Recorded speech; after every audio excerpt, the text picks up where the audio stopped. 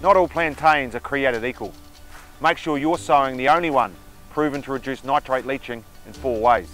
Nitrogen leaching is a significant problem in New Zealand due to its impact on the environment, particularly the waterways.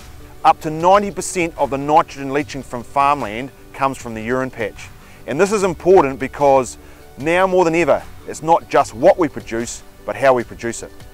In collaboration with Lincoln and Massey Universities and Plant and Food Research, Agricom, a proprietary seed company, has discovered specific lines of plantain which function environmentally to reduce nitrate leaching from the urine patch.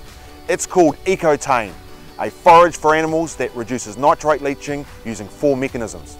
Firstly, it increases urine volume through a naturally occurring diuretic and increased feed water intake.